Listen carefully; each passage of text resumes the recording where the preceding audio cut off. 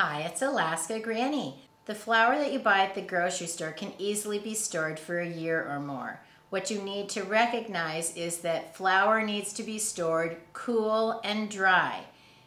Flour has a slight fat content in it which will go rancid over time. So it's very important that you store it where it's cool. The warmer it is, the sooner it will spoil.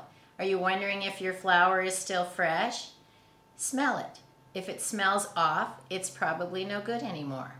You also need to make sure that you store it so that it's dry.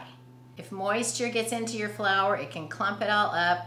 It can cause big problems. You want to make sure that you take it out of the original packaging and store it in something to keep it dry. Store it in a plastic container. Store it in a glass jar. Put it in a food storage bucket.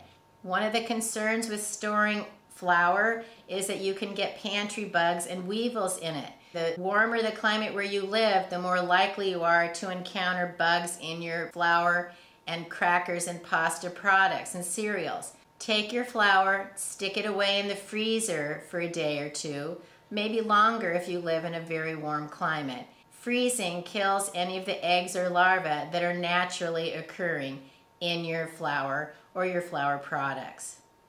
Learn more at alaskagranny.com. Please subscribe to the Alaska Granny channel.